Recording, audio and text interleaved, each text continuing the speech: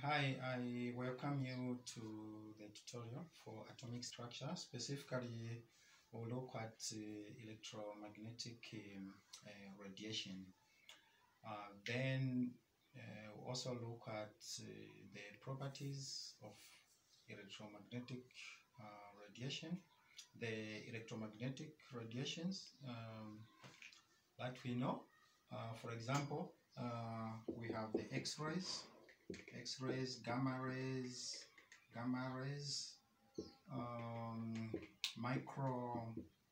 microwaves, radio waves. There are a lot. All these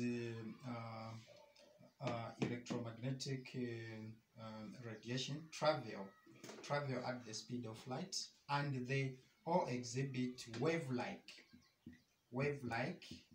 behavior. They travel at the speed of light and exhibit wave-like behavior. So this is the similarity: travel at the speed of light. Speed of light, which is c, is equal to 2.9979 times 10 to the power 8 meters per second.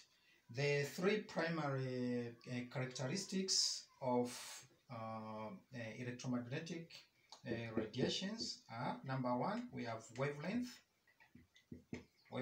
lambda. This is a Greek letter called lambda for wavelength. Two, we have frequency,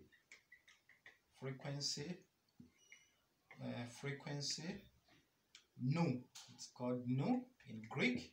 This is a Greek letter for frequency, nu.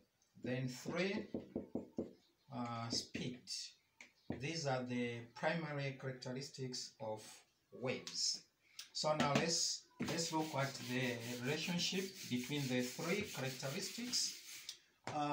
Wavelength is inversely proportional to frequency. So this can be shown mathematically as lambda is inversely proportional to nu, or lambda times nu, which is equal to c.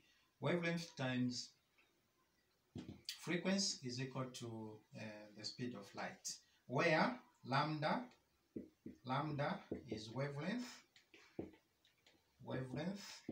in meters, nu is frequency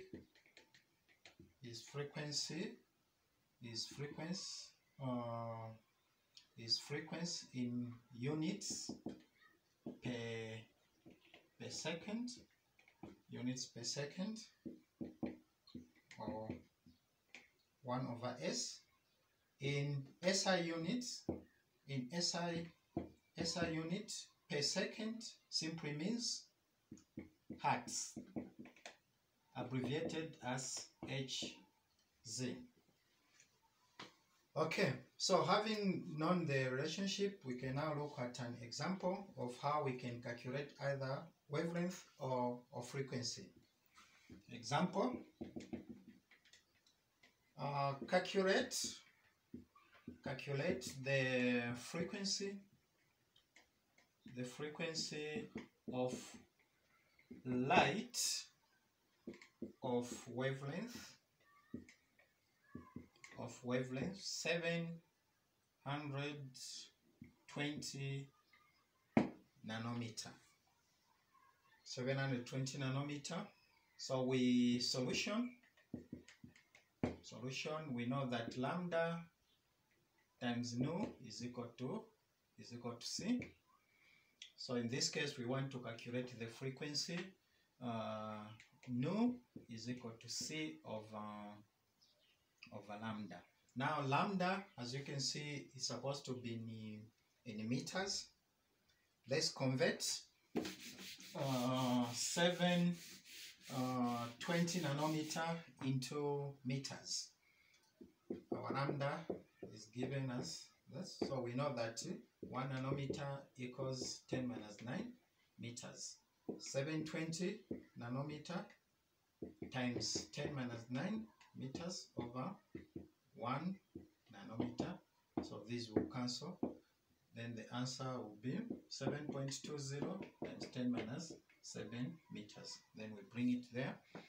Then in terms of calculation, 2.9979 times 10, 8 meters per second, over lambda, which is that one, 7.20 times 10 minus 7 meters. So the meters will cancel, which is equal to, let's calculate, 2.9979 times 10 to the 8, then divide by 7.2 times 10 minus 7. So the answer is 4.16 times 10 to the power 14 per second. So per second, we know that per second means Hz, which is Hz. In SI unit, which is the same as 4.16 times 10, 14 Hz. So this is our frequency. Okay, so that is how you can calculate the frequency using this equation. You can also calculate wavelength if frequency is given. You simply make wavelength the subject of the formula. So in the next tutorial, we'll look at the energy of a photon. Thank you.